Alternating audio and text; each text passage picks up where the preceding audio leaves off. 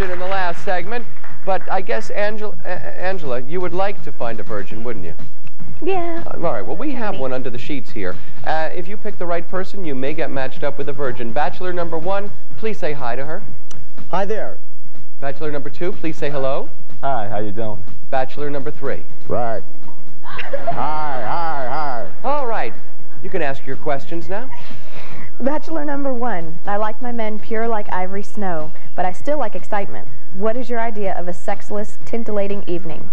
Well, my name is Baird Jones, B.A., J.D., M.S.W., M.A., M.A. I have more academic degrees than anyone else in the United States. So I'd like you to come hear me lecture at Columbia University, where I lecture in graduate school.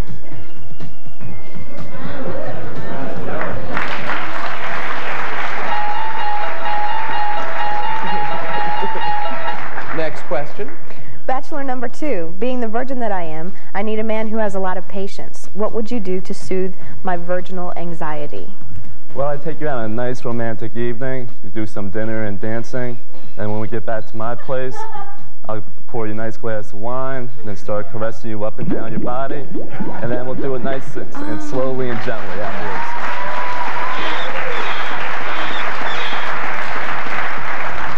Bachelor number 3, I like Madonna's song, Like a Virgin. Let me hear a sexy and seductive song that would guarantee my surrender to you. His hobby was taxidermy. Wormy, squirmy, taxidermy. Psycho! Psycho! He never entered into matrimony. He killed everybody. I have to warn you, some of our guests are only out on day passes and must be returned to the institution by the end of the broadcast. Shut your trap! All right. Bachelor number 1, though I can't have you physically, if I saw you across a crowded room, what part of you would fill me with lust? Well, I'm short, fat, and bald, the big 3, but I'm a nightclub party giver. I've made a few $1 million, so even though I'm only 5'6", when I stand on my wallet, I'm 6'2". So you could use me for my money. Use me for my money. All right, time for one more question. Go ahead. I don't want a man who will put the moves on... This is for Bachelor number 2. I don't want a man who will put the moves on me. Stand up and show the audience some of your hottest dance moves. I think.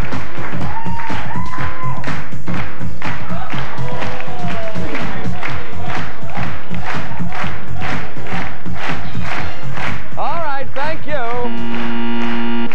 I must say that was so suggestive that I saw several of our female audience members squirming in their seats. It's time to pick the bachelor that will accompany you on the date. Who do you think it should be? What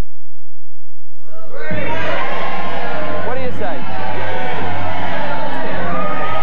Which one? I'll go with 2. 2?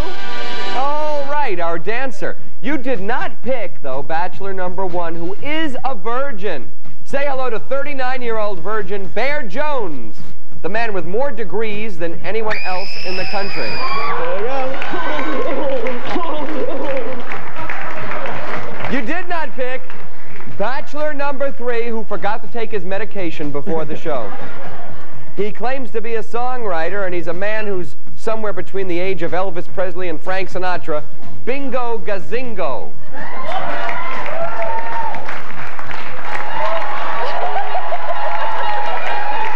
You did pick bachelor number 2, a self-proclaimed stud muffin. Say hello to Enzo.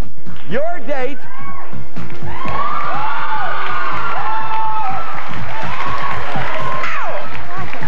All right, you didn't pick the virgin.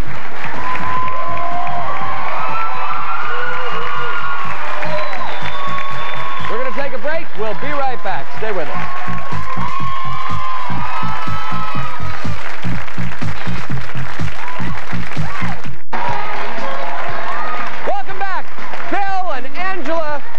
Respective dates will be going off on a date on us to the one and only Serendipity 3 restaurant. You'll enjoy everything from burgers to sundaes, and man, those are the greatest sundaes at Serendipity. Serendipity 3, you guys have a wonderful time. Hope you had a wonderful time for joining us here today. And as always, from all of us here to all of you out there, all of our best. Take care.